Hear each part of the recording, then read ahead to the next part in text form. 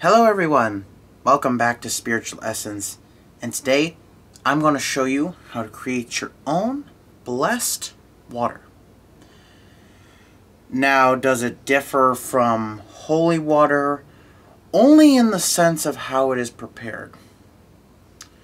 So in here I have, it's a very nice glass that I got from a thrift store, so I just decided to put it in here. You can put it in any container that you feel like. And the ingredients are as follows. Very simple.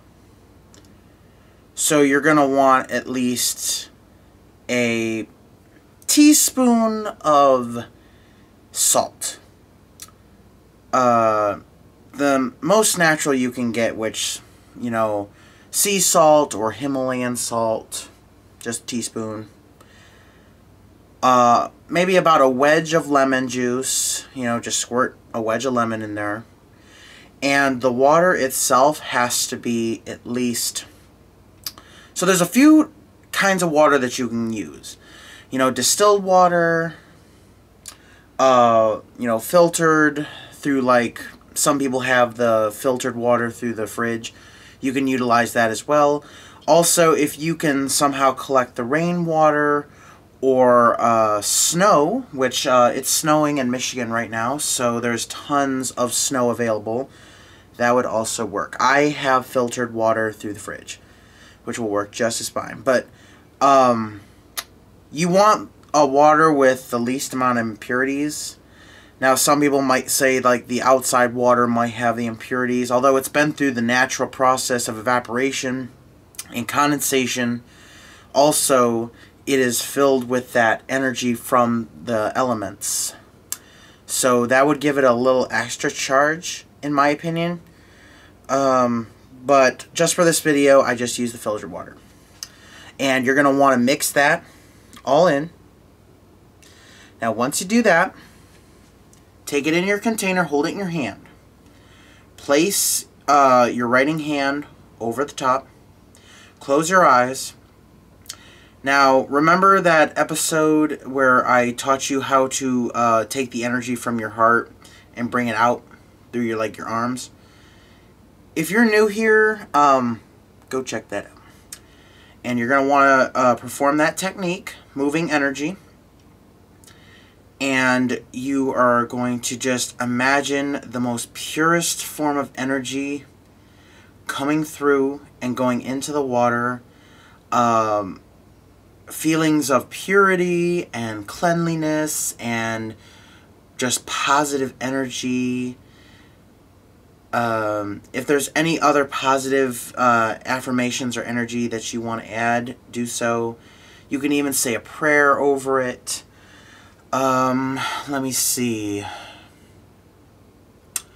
The mother goddess of my choice is the Celtic mother goddess Danu. So I think I'm going to do this in her honor. Okay. Goddess Danu, I ask you to help me bless this here charged water. Help give it strength and elemental energy, as well as the power to purify, sanctify, and cleanse of all negative energies, and along with it to cleanse myself in the process. Thank you. So mote it be. Now, during that process, you might feel like a light electrical feeling going through your hands, and then you might feel a little bit in the water itself. Now, if you feel that, perfect. That is exactly what we want. Now, you successfully made your own blessed water or holy water. Now, how does this different from, you know, holy water in the Christian faith? Well, we obviously did use the pagan God prayer, when normally holy water, of course, is strictly to Jesus. I have also learned that in the church there are different types of holy water for different uses. Some put sacred oils in there, some put salt, some put, like, blessed salt, and others put ashes from blessed incense and things like that.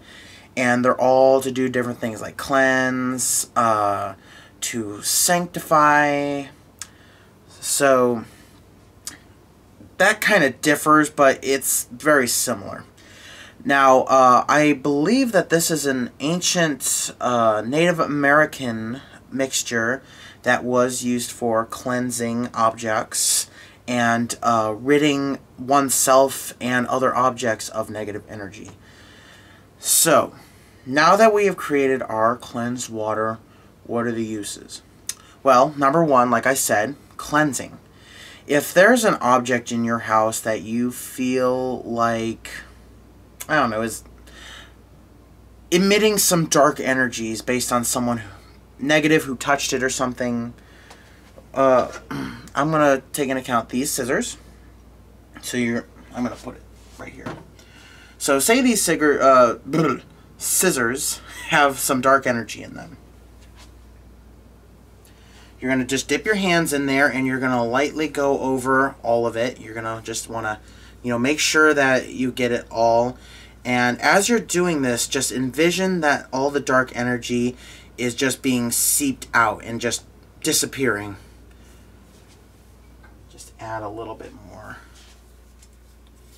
There we go. Now these scissors are fully cleansed.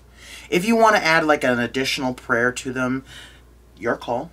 If you don't feel like that was enough, but at least for something with just light energies, no big deal. Now, it could also be used for cleansing the home. So, if you wish to cleanse your home using blessed water, you're going to go to each room in the house and you're going to say a little affirmation or prayer, depends on what you want, and don't just say the words. Feel them in your heart and soul. Feel them as you do them. Like, I'm going to give you an example. So you're going to go to each room in the house, every corner, well, all 4 corners of the room. You're going to dip your fingers in just a little bit and be like this. I hereby cleanse this area of all negative energies. Only positive and comforting energies can remain in this space. I hereby cleanse this sacred space. As I will it, so shall it be. Something of that effect. But make sure that you get the 4 corners of each room in your house. Even if there's like a room in your house that doesn't really have a lot of activity or doesn't really feel bad, just do it all. Because sometimes while you're doing this, negative energy can sometimes flee to other rooms. And that's why when you like smudge, it's always a good idea to open up all the windows. Not only will it release all the smoke, but it will also drive out the negative energies by, pushing them out the window. You can do the same if it's summertime, of course, but normally this should extinguish, negative energies that are there. It should relieve them. If it's something more powerful, however, this might only stop it for a little while, or in some unfortunate cases, when dealing with like demonic energies, it can actually make the situation worse. So, I would suggest that you understand and get some information on what spirit you're dealing with, if it's a spirit problem, before you start doing this. Just a word of warning. Another thing that you can do, so you're going to just dip like your thumb or something, and above each doorway you're going to put symbols of maybe like your religious beliefs, or, a symbol that makes you feel protected. Let's just say the cross, Christian cross. There we go. We're going to take and just put right above the door. And you can line the tips of doors on the tops. You can line this with them.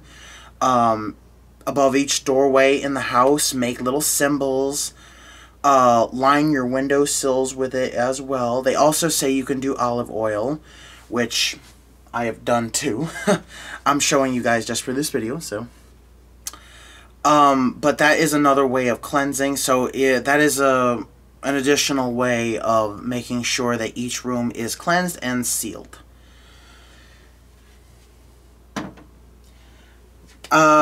Okay, so now that we dealt with the use of cleansing, what else is it good for? It is actually very good for sanctifying a specific, kind of like how we cleanse the scissors. It's good for sanctifying different objects, but also if you are a pagan like myself and you have a little altar area, it's also good for sanctifying the altar and cleansing it. Now, if, like me, you have a wooden altar, I would probably place this in a plastic spray bottle. That's not going to diminish any of the energy or the cleansing properties that we have put in it, so do not fret. Especially because, you know, water wears away wood over time. So if it can actually ruin the wood and destroy it. So unless you want to destroy your altar, I would take like maybe a paper towel and just lightly go over it real quick and then just start cleansing.